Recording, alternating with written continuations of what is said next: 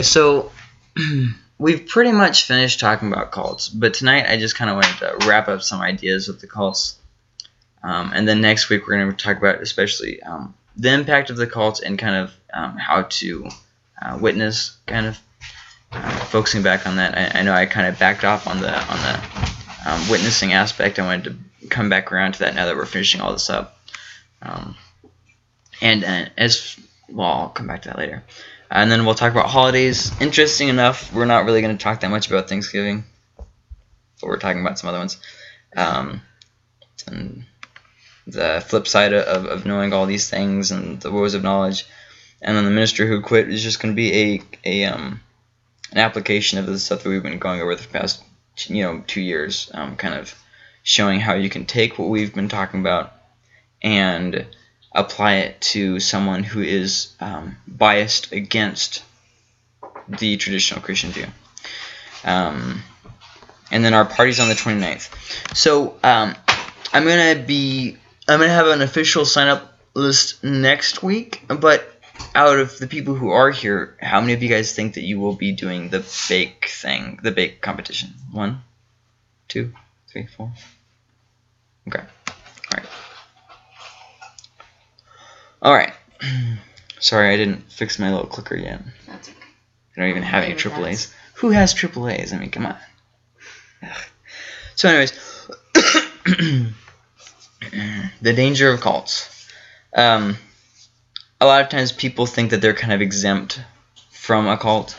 Like somehow, they won't get... Well, remember in the Jonestown documentary that we saw? Nobody joins a cult, and that's kind of, nobody goes into it with this mindset of, I'm joining this cult. In fact, I was talking to Jehovah's Witness one time, and I mentioned it being a cult, and they, well, what do you base that on? And I was like, well, you claim to be part of Christianity, and yet you disagree on every main doctrine that there is to disagree on, and, then you believe in salvation plus works. I went through a bunch of different things, and they just got mad and left, and I was like, well, you asked. I didn't even know that they were Jehovah's Witness at first, but yeah. Anyways, so first off, the people who are in danger of the cult are people who are scripturally speaking very immature. They don't really know the Bible. Maybe they've read the Bible a few times. Maybe they know of the Bible. Maybe they know things from the Bible. Maybe they think they know things from the Bible, like, for instance, cleanliness is next to godliness.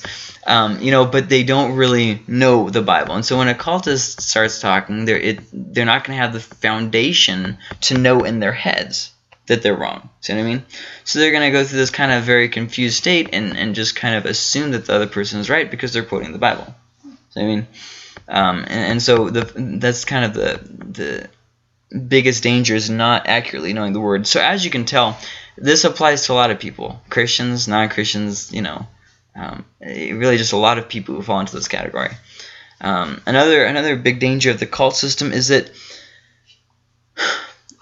cults have gone to great extent to spread their message in other countries, in the languages of those countries. And this becomes extremely complicated in light of the fact that there is little anti-cult curriculum in those other languages. And that combined with the next, where is it?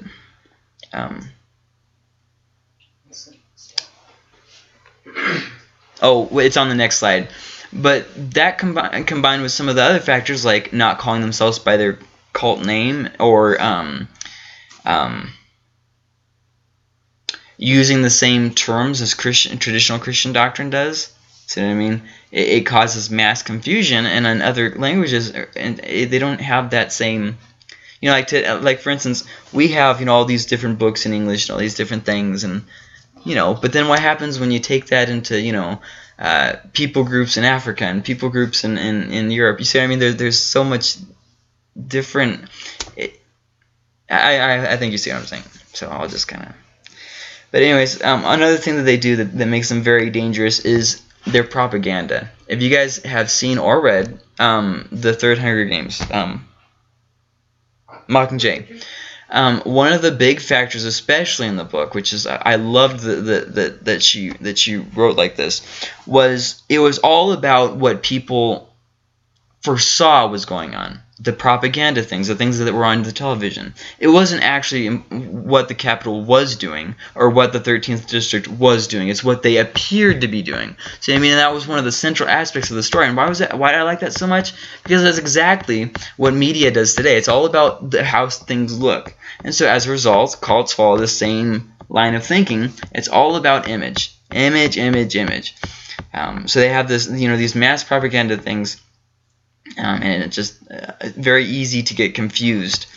I mean, today, I think there are some of the highest biblical illiteracy rates that history has ever known.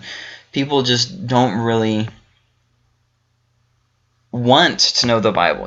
Before they couldn't know the Bible because it was in a language that they didn't understand. But now it's in a language that they can understand, and they just don't want to learn it. You know what I mean? And so that is a very dangerous place to be in, even if you don't even agree with Scripture, just because it's so easy to get confused. So easy to get confused. So a cult will always say something along the lines of this: "We alone have truth. The masses are being fooled. Look how good we look." That's pretty much their 3-point. Every cult's 3-point tactic summed up. We alone have truth. Everybody else is wrong everywhere. Now, I'm not talking about relativism, where there's a little bit of truth in everything. What I'm saying is, like, they make it very exclusivistic. Is that the right word? Exclusive. I guess they make it very exclusive. I'll just say that they make it very exclusive. Like, you have to. It's like a social club that you have to be a part of. You know what I mean? Like, you have to agree with us on every single thing that we say, and if you so much as hint towards the fact that you think that we're wrong, you're out. See what I mean? It's very, very group, mindset. And then they always have this idea that even though Christianity at large claims that there has been no major doctrinal corruptions, we alone have the truth of this unhistorical thing that happened. For instance, Mormons. In years past, the church lost the message. Based on what historical evidence? Based on what tradition? Based on what anything? They don't have anything to back up this claim, and yet they believe it because some crazy guy claimed to have read it from tablets that can't be reproduced or even found or anything, because an angel, of course, took it away.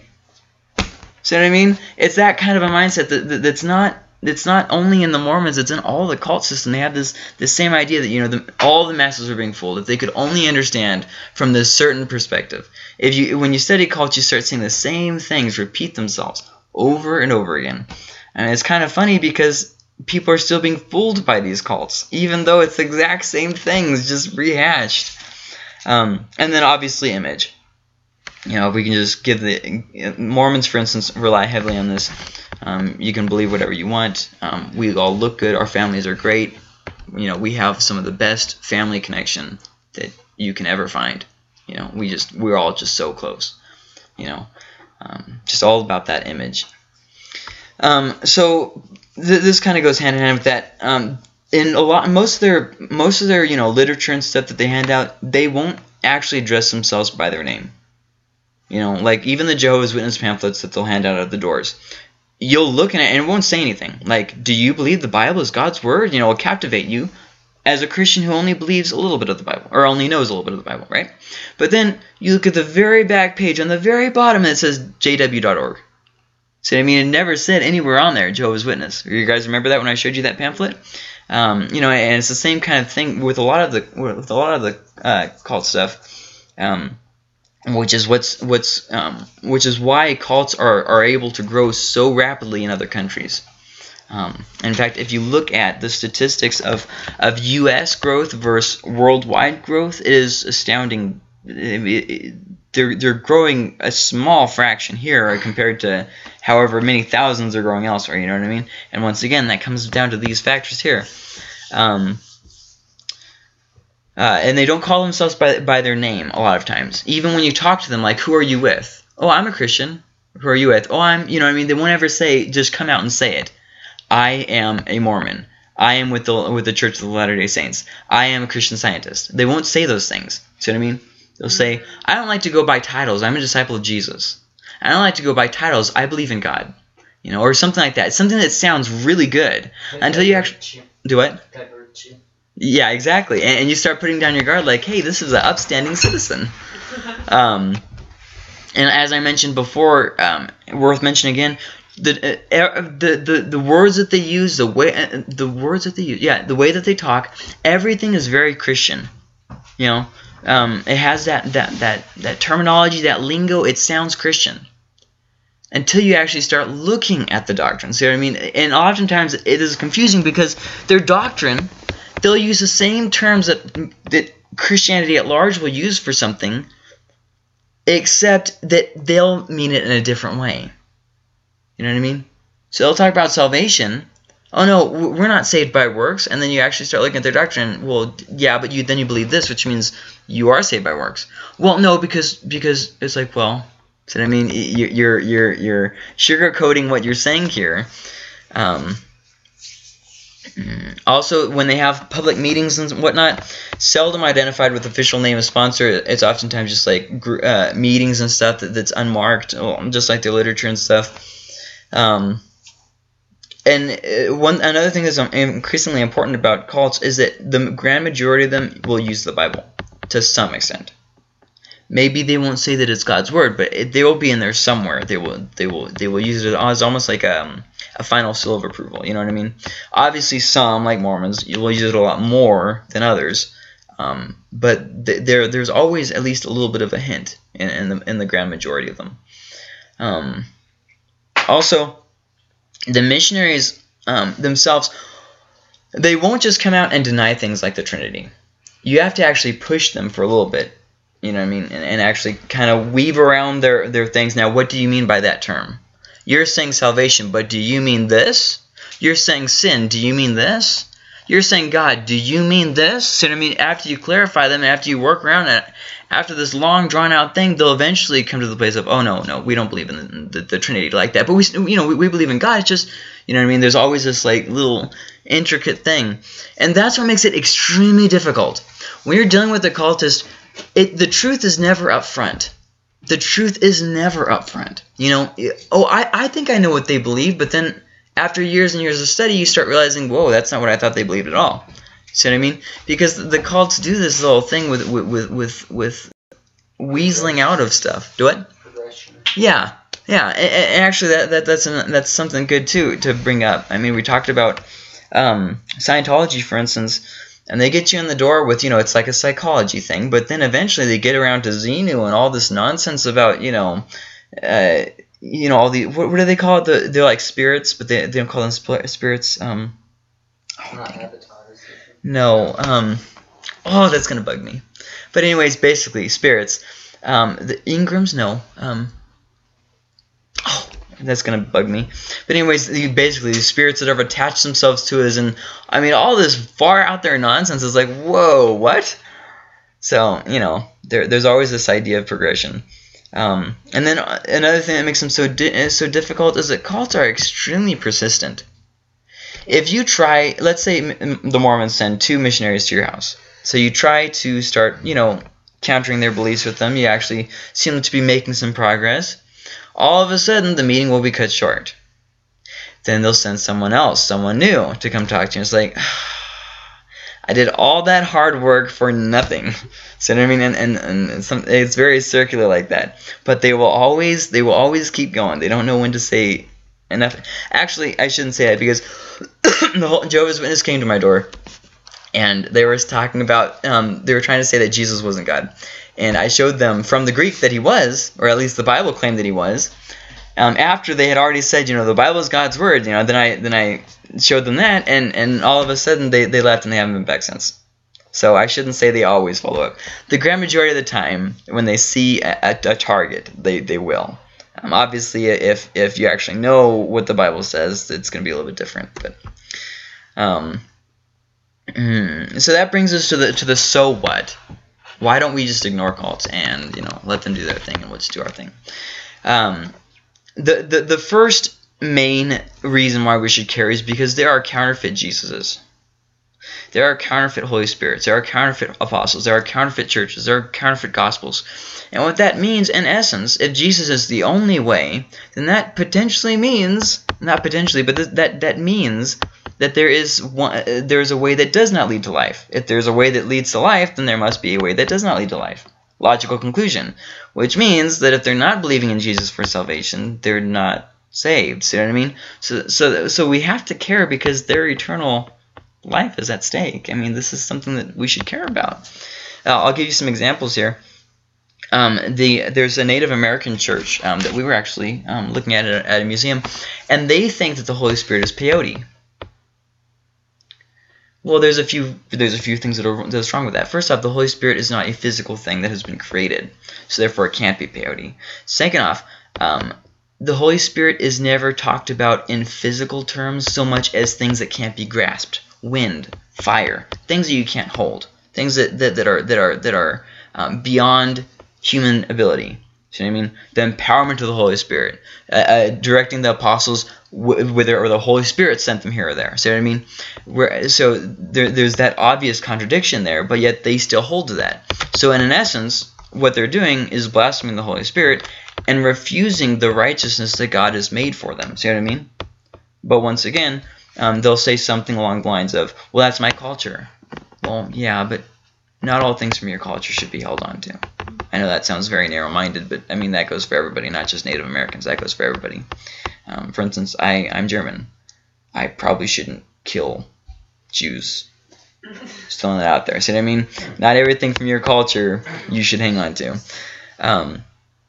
In 2 Corinthians, Paul, in a fit of irritation, uses a very funny term to describe these people who are spreading these false teachings. He calls them super apostles, and it's funny in his and if you read it in the Greek, it's a lot funnier. I think the English kind of loses some of Paul's just severe sarcasm in the letter, because he's all talking, he's all gentle, then he gets to the middle and he's all talking about, you guys should give to this, and then out of nowhere he throws this very angry tone, very sarcastic tone about these super apostles, and he does something very similar to in Galatians when he's talking about people who are doing something similar, and he's like, you foolish Galatians, who has so easily captivated you?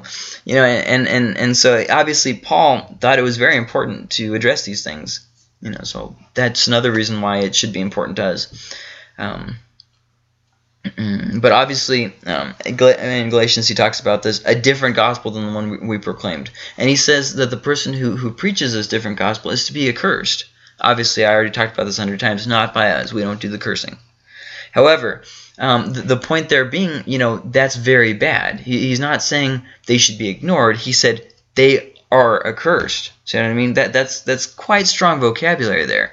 Paul didn't ever see the possibility of just ignoring the cult system. He never saw that as a possibility.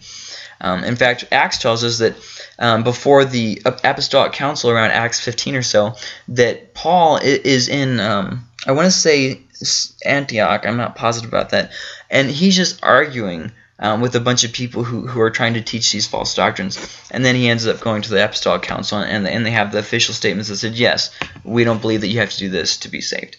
So anyways, you can read that in Acts. But anyways, and so we have to see that there is a strong danger in these cult systems. We're talking about people losing their salvation. Obviously God can defend himself. We shouldn't be okay with people blaspheming God. But however, remember that if God is willing to patiently endure these things, we should probably patiently endure them too. You know what I mean? I know people oftentimes look at, but what about Sodom and Gomorrah? God completely destroyed them. For every one people that God ever completely destroyed, there are hundreds that he didn't. Think about that. He destroyed Sodom and Gomorrah, 2 cities. Okay. Meanwhile, he left everybody else. He told the Israelites to go in and kill a few of the people there called Canaanites. He left everybody else, and all the Semitic peoples up in the north. All the people who are now in Turkey and whatnot. He left all of them. See what I mean? For every act of judgment that God carried out, there was a lot more mercy that he carried out elsewhere. So, I mean, let's not make this out of balance, okay? Don't get carried away to one extreme there. The fake Jesus of the cult will pervert the mind of the believers. Okay, it's something that if left unchallenged, they will actually start thinking differently. They will start acting differently. They will be lost in this. Think of it as if it was you. Would you want to be lost in a sea of confusion? Would you want to go your whole life doing all these works, thinking that you were serving Jesus, only to find out when you reached the white throne that you were serving Satan the whole time? Would that be something that you would want to experience for yourself? Then how can we possibly hold our salvation with such arrogance while these other people are lost? See what I mean? And I think that's one of the biggest problems why Christians don't witness to the cult is because of arrogance. I don't think this is because of fear. I think it's because of arrogance. We forget that we are not here for our life. We aren't here for our pleasure. We get caught up in those things, especially in America. It's so easy. You know, Black Friday is coming up. I heard this said once. The day after we spend the day being thankful, we go and buy everything we've ever wanted and get in debt for it. See what I mean? It's a little... It even starts like 2 o'clock on the day.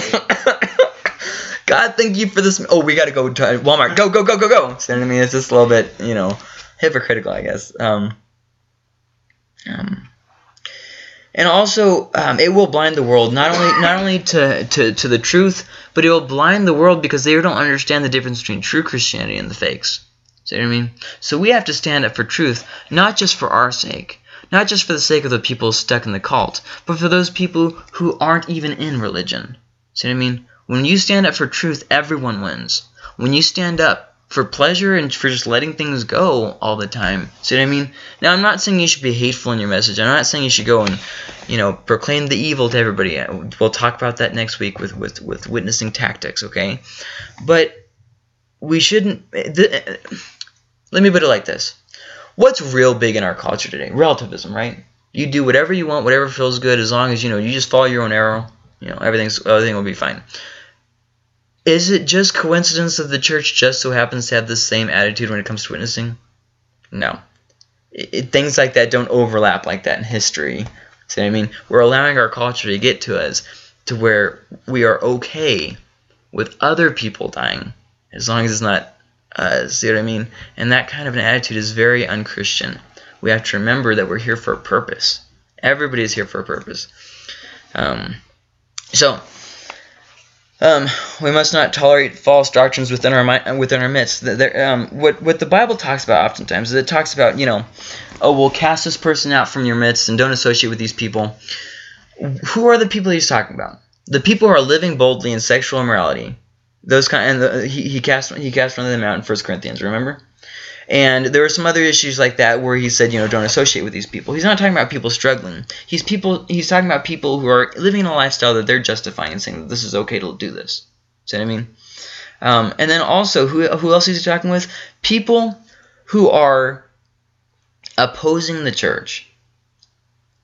Remember in 1 John, the cult was getting going in the church, the heresy, yes. However, these people didn't grow up in a cult. These people, it's not like, they had heard the truth and they just got confused or something. These were people who were teaching false doctrine in the church and trying to cause a problem. See what I mean? So how does that relate to us? Let's say Ben is causing a problem in the church. He's constantly bad-mouthing the pastor. He's constantly doing things behind the pastor's back, all these different things. You don't associate with that person. The Bible doesn't say not to associate with cults. See the difference there? Yeah. We should be witnessing to the cults. Paul never intended for us to avoid people stuck in cults. He intended for us to avoid those people who are corrupting the church. Difference.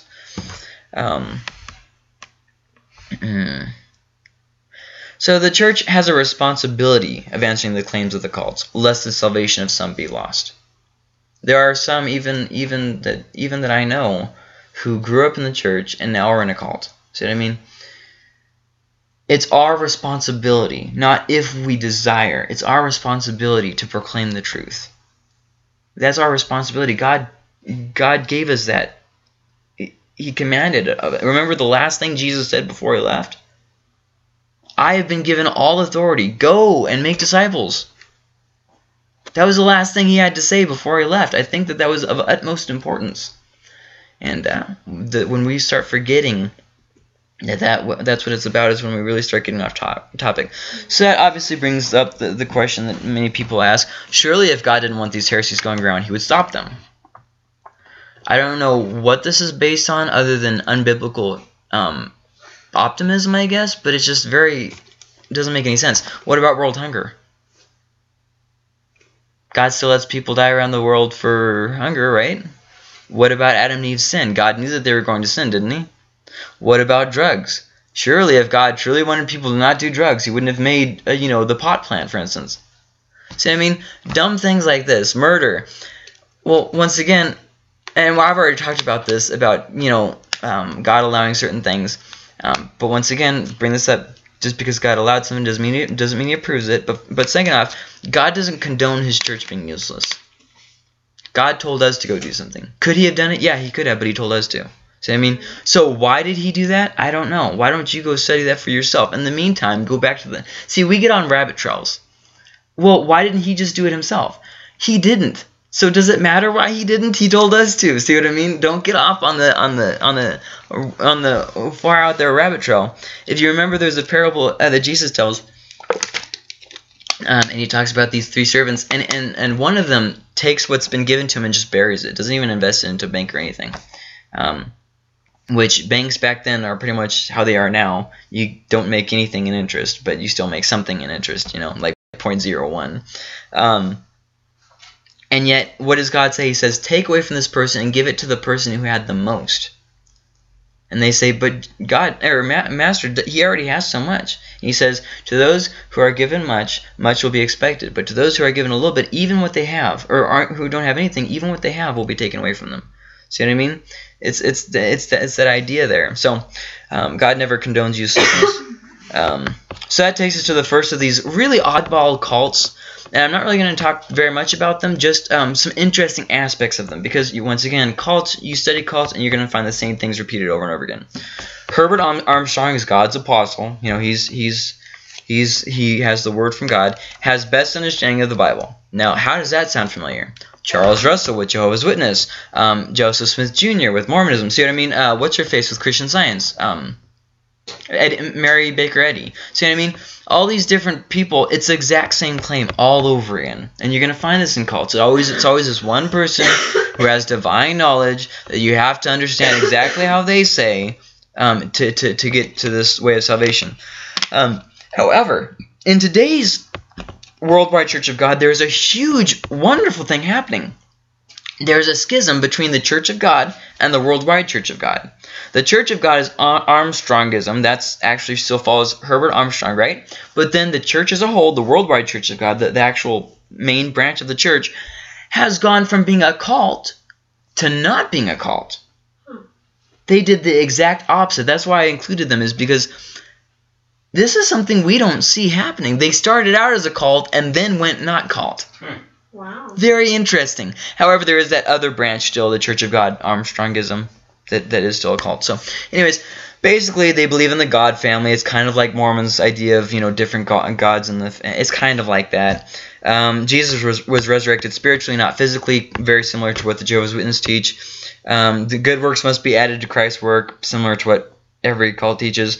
Christians are God beings, and when they become, when you get saved, you are added to the family of the God family, So, kind of reminds me of that movie about the the mafia, The Godfather. Nobody, come on. But this is another thing that's very interesting that you can see very much so in still going around, and that's called Anglo-Israelism. Okay, basically what this belief says is, okay, so there was the kingdom of Israel, but that split into the northern and southern kingdoms, which throughout the course of time, the northern kingdom, which was called Israel, fell to Assyria. Now, when they fell, Assyria took all the people from the northern kingdom and just dispersed them throughout in a different area. Okay, so by the time of Jesus, not all of the people of Israel were back in the land of Israel. Does that make sense?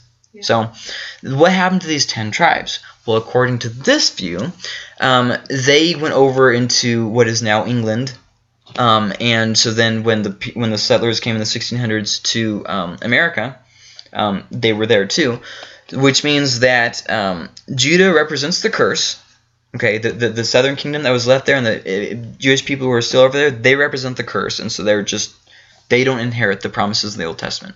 But then the 10 tribes, us in America and in England, they get the blessings now. They are the true Israel. Okay. Which is what GB stands for Great Britain and US stands for United States. So they're the true Israel. Judah, the people over there right now, they're the fake Israel. They represent the curse. So this is actually something that has surfaced in many different ways throughout American Christianity, and that's the idea that that we're now the blessed people. Right, exactly. That America somehow picks up exactly where Israel left off. Once again, I've already talked in great lengths to that, so I don't really want to waste time. But very unique things in this cult. Very unique things in this cult. Things that I have never seen in any other cult. Very, very interesting. However, they're not that big, so. Another one is Seventh-day Adventist, which for the longest time I didn't know how to believe. I mean, how to feel about them. But they are actually a cult, which is something I did not know. There's a spirit of prophecy, basically, which is necessary for correctly understanding the Bible, right? But then, and it was on, as I mentioned here, it was on the founder. However, this is very unique from cults. However, the Bible is superior to their writings. So even though they have the typical cult thing of, we have the truth and everything, the Bible is still superior. This is very unique. I mean, even the Mormons, what is it that they say in their statement? We believe in the Bible so much as it is translated correctly. That's about how they say, right? And Jehovah's Witness, what do they say? Well, if you're going to use a Bible besides the New World, you need to use King James. When Grandma was younger, she was taking a course through the mail through them, and she said a lot of it. It seemed, but then it started getting kind of weird. But that's a very interesting and unique aspect that you won't find in cults. So very interesting there. Heaven is for believers. Soul sleep is for other people who don't get saved. This is pretty much exactly what the Jehovah's Witnesses teach about soul sleep and everything. They believe pretty much the exact same thing. The wording is a little bit different, but as far as I can tell, it's the same thing. Salvation is by works and grace, just like all other cults. Except what's unique to them is a strong emphasis on legalism, like more so than like Jehovah's Witness and everything. I mean, it gets weird in their legalism. Okay, like for instance, the mark of the beast is worshiping on Sunday, having church on Sunday. But here's the thing though, they won't. If you say so, Sunday is the mark of the beast, and they'll say no. But then throughout this long, drawn-out thing, they'll say that eventually the mark of the beast will be those who have church on Sunday. So will be the mark of the beast? Or, I don't really understand how they reconcile the two views, but whatever. Just this really, they take the legalism to a very weird place. And obviously, so once again, you have to worship on Saturday. Seventh-day Adventist. A lot of people don't realize that Sunday is actually the beginning of the week, not the end of it. So seventh day would be Saturday. So, anyways, but those are the two interesting things there, that the Bible is still superior, and that they take that legalism to such a dark place. Then there's Swedenborgianism. Goodness sakes, say that 20 times really fast. There's no Trinity. That's modalism, which has been going around in cults for forever, like literally since at least the 300s, if not earlier. That basically says that God takes off masks. You know what I mean? Like he only appears as the Father, he appears as the Son, he appears as the Holy Spirit. But as one person, he just he changes into who he needs to be at the time, which is called modalism. Some scripture is God's word, but it has to be according to Swedenborg. So, the kind of how many times have you heard this statement in the cults? Right. Some parts of scripture, but it has to be interpreted by this. Salvation is continual, but get this, through the process of overcoming evil. So as you overcome evil in your life, you are saved. Pretty dark if you mess up, right? Does it totally reset you? I honestly don't know how the point system works on this one. There is no devil. Get this. In heaven you are an angel, and in hell you are an evil spirit. And get this, the final judgment is facing the truth about yourself. Whoa. Yeah. Okay. So what kind of truth you don't know?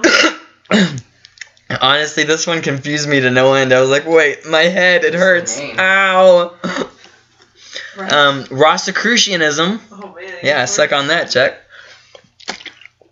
God is impersonal. I didn't really understand this very much, because it's like God is these 7 spirits, but then He's in all. So it's pantheistic, but then it has these 7 spirits of God that are dispersed. I didn't really understand it at all. It sounded like a contradiction to me, which is probably why I don't understand it, but I'm sure that they would be able to, explain it all away, as cults always do. Jesus is not God. He's simply a spirit, which an evolving spirit, or evolved spirit, whatever. Evolution is actually very key in Rosicrucianism. For instance, there is no atonement. Everything's about reincarnation. Everything's man's evolving into a divine being. It's this process throughout the world. So I mean, that's kind of weird. This one I included it as unique because it combined evolution and reincarnation with Christianity. I mean, I thought that was pretty unique. Confusing, but unique. Obviously, the pantheism thing with God, that's a view that's been going around for forever. So I mean, that's not that unique. Any questions about those cults there? Just some weird stuff. I'm not really getting into them because, first off, the chances of you guys running into them is pretty small. But I mean, I just thought that there were some interesting aspects. If you're interested, I took it straight from here. In fact, the wording is even the exact same as he has in here. So, if you would like to actually know more on the topic, it's in the appendix.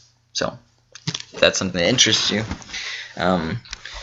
Honestly, I didn't see the point of wasting my time. Yeah, that's true. I found it for like $5. Yeah, and also Half, if you guys have ever heard of that, Half.com, it's kind of like eBay's little brother or whatever. They have really good deals. Like, I found Pinocchio on DVD for like, what was it, like $4 or $5? I was like, what? Especially since at Walmart sells it for like $25. Right. Anyways, so just some causes of cults. Now, this is not an exhaustive list, okay? Because sometimes a cult will be started when the church is doing everything right. See what I mean? Sometimes there's nothing you can do, and a cult will just start. For instance, I talked about this at the end of the New Testament class. John writes the Gospel of John. Not really a heresy problem going on, right? But then by 1 John, there is. It's inside the church, right? But by 2 John, they are now been kicked out of the church, but they are still attacking the church from the outside. Okay, so when we get to 3 John, and it seems like the grand majority of the church is believing this false view. So then we get to Revelations, and what does Jesus say? You've lost your first love. See, so we see this constant deterioration regardless of how hard John is trying to combat it. See what I mean? He's trying very hard to combat this thing, but between Emperor Domitian sending him to Patmos and all the other crap that's going on, he's unable to stop the heresy. And it's kind of the same is true for the church of today. Sometimes there's absolutely nothing that we can do. And that is worth noting. However, these are some of the causes. First off, fearing the changing world. Sometimes when people look into the face of change and they straighten up their belt and they take on the challenge, the Christian church just kind of backs off and hides somewhere that's not changing. I mean, look at how some of these buildings that people are still trying to cling on to for their last breath, that just completely show the time of hundreds of years ago in the church. See what I mean? Still trying to have the glass, the painted glass, like not painted, the stained glass like they did 100 years ago, or not 100 years ago, like 700 years ago. Still trying to do the tall buildings. Still trying to do it where the community is all Christian and goes to mass or church or whatever every week. Still trying to hold on to these same things, even though the world around us is changing. And that's in my opinion, one of the biggest problems for not just with cults, but for the lack of witnessing in general. When Christians just are afraid of the change, they're just afraid of what might happen. you guys are young, so this won't be that big for you right now, but when you guys get older, think about these older people that we now think about and how they don't want to change it. They want to do things the same dumb way for 100. That's going to be you in the future. Why? Because as we grow old, we cling on to the things that we know. Yeah. See what I mean? The biggest problem with old people is that they don't want to change. The biggest problem with young people is they don't want to learn. It's this endless repetition. If we would learn and they would change, the church would hypothetically be ready to face the world. But those two factors don't ever actually happen in mass amounts. So that fearing the changing world. Second, a divided, ignorant, and ineffective church. For instance, here in our community, none of the churches were really doing anything. Now, look at what happened. Our church started doing something. We actually got a pastor, rather than just having no pastor for so long. And so what is happening now? The Catholic Church is now doing a food pantry, or not a food pantry, but soup kitchen. The Methodist Church is now having a food pantry. These are people who 3-4 years ago weren't doing a single thing in the community. The Baptist Church over here, First Baptist, they are having VBS every year. I think this is the second year that they did it, or first year. No, this is the second for the Catholic Church. Yeah, same for the Catholic. First, okay, that's right. Yeah. Who was the first to do the VBS? We were. See what I mean? We did something and people followed. Why? Because it's Proverbs puts like this: where there's no guidance, the people just perish. There's no direction. So the people just kind of these they're like turds out there. So you see what I mean? I'm not trying to say that our church is the one true church. What I am saying is the church in Tularosa was ineffective. And so people spiritually just became ineffective. They just sat around doing whatever they wanted. And as a result, the only cult that exists in Tularosa, Jehovah's Witness, they grew. See what I mean? The only cult that exists here. Now, officially. Asterisk, officially. Because there are Satanists around here, Wiccans and that kind of stuff. There are, well, that's technically the cult. There are people who do those house churches. What's her face over there on Alamo Street who has her whole weird Passover thing, and there are other cults, okay, but the only official cult presence. So let's take this apart. Divided. When you can't see things, you know what happened is eventually if you go to church long enough, you're not going to agree with the pastor on something. Fact. In case you didn't know that. However, if every time that happens, you just keep hopping from church to church, you will be doing yourself a great injustice. Have you guys ever seen Cop and a Half? Yeah. You will be doing yourself a great injustice. You will not grow. You will not have people to depend on. I tried to tell this to somebody, and they wouldn't listen to what I said. Now they are not going to any church. Because they hop from church to our church. And then when I told them that, they wouldn't listen to what I said. They went a little bit longer until the pastor offended them, of course, because the pastor will offend you one day, no matter who the pastor is. And so now they don't go anywhere. See, they weren't willing to change. They weren't listening they weren't willing to just let some things go, to just learn about some things. They had their mind made up. They were divided. They didn't know what their purpose in going to church was. See what I mean? I asked one time in a service, I was doing a fifth Sunday, and it was just a real sermon. I said, what is the purpose of the church? I got 20 different answers, and none of them said witnessing. I couldn't believe it. I was like, why are we even here if we're not witnessing to people? For a long time, they just kind of stared at you blankly. Right? Like, I don't know. I thought I came here every Sunday morning to be entertained, and then I go home and I do my thing. You know what I mean? It was completely revolutionary. Revolutionary? It was a revelation to them. This idea that the church is there for witnessing. Ignorant, not knowing the Bible, not knowing, once again, the direction of the church, just kind of being there, and ineffective. Not really doing anything in the church, just showing up every Sunday morning, or showing up on holidays, or, just showing up to do your community service, I guess is what they... It's like you have an hour sheet, and so you have to go for major holidays, just so, that way, God will see it or something. I don't know, whatever. Brownie points. Brownie points, Or sometimes it's just to appease an old relative before they die, so that they can go to... I've actually seen this, especially with the Catholic Church. Yeah. I was talking to one person. I said, I just go to Mass, a couple times a year, so that way when they die, they'll die in peace. I was like, well, that's dark. Jeez. Anyways, Also, another thing is developments in research. New factors. Okay? The theory of heliocentrism, which basically says that the sun is the center of this galaxy and not the Earth. That was proposed by a person of faith, and the church at large said that he was coming against the church, and he was coming against the Bible. See what I mean?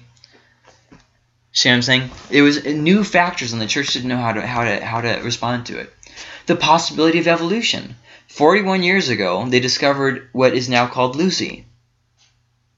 You guys have been on Google today now.